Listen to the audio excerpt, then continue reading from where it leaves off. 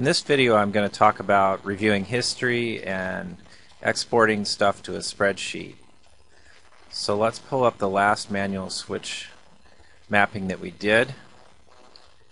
Just double click right here and there it is.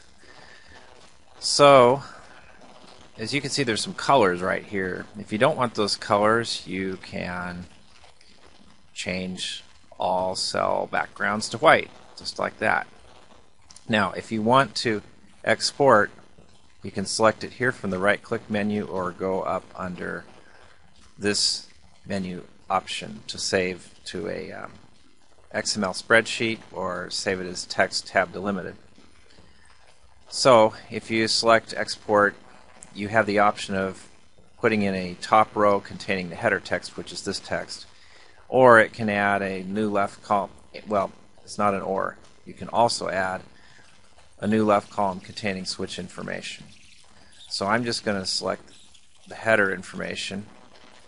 It inserts it right there, and then when it saves it with the switch IP address in dashes and then the Unix timestamp, so you can see that.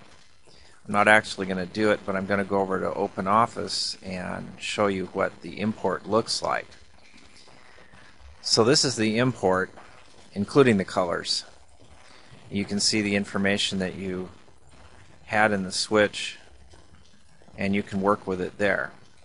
So you have the ability to put it into a spreadsheet, and from there you can remove columns, change things, do whatever you need to do.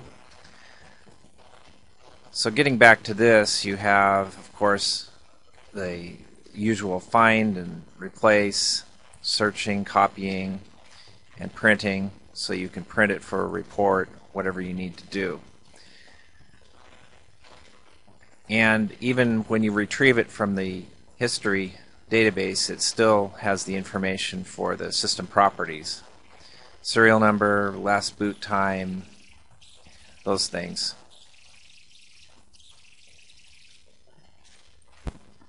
Another thing you can do when reviewing history database information is you can go down to this option here to show the analysis in the web browser.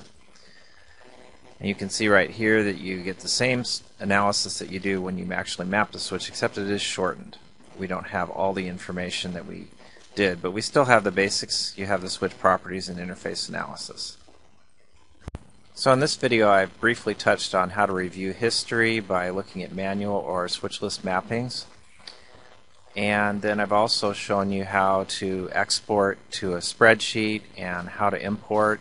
It can import into both Excel or OpenOffice, and then you can work with it from the spreadsheet and document your data that way.